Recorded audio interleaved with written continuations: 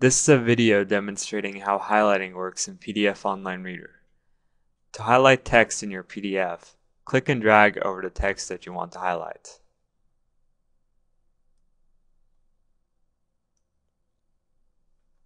Two icons will appear at the bottom of the screen. Click the Highlight button.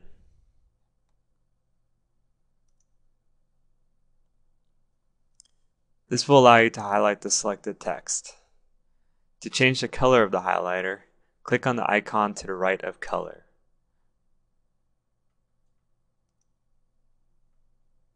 This will let you pick your highlighter color from a range of colors.